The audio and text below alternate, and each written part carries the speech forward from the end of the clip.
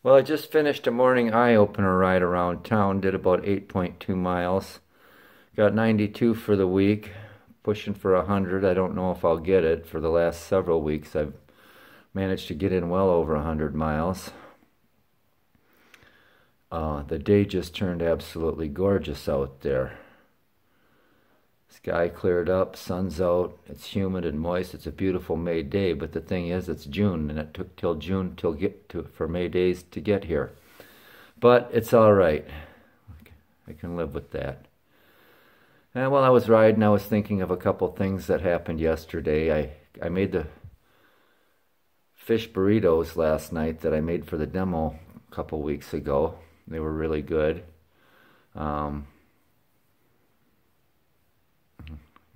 I saw Chef Eric yesterday when I was buying my things for my demo at the Big M yesterday, and I'd been contemplating getting my hair cut, and I was so glad I saw him, because here he is with his big bushy beard and his blue mohawk, and I thanked him for seeing him, and bless you, brother, and keep doing what you do. This morning I saw Ray's son.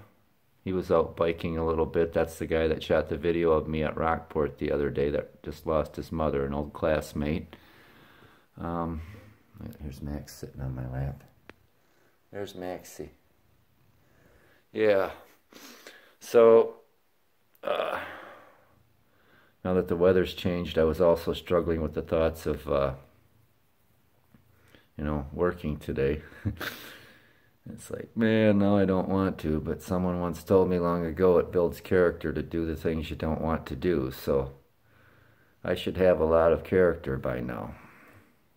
I don't, though. I am a character, but as far as having character, that's a whole different issue, and I'm not deluding myself about that.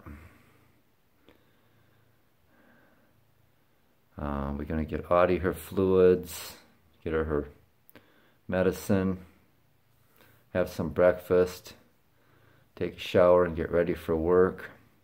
Probably do some push-ups and a little more yoga before I take my shower and eat, though.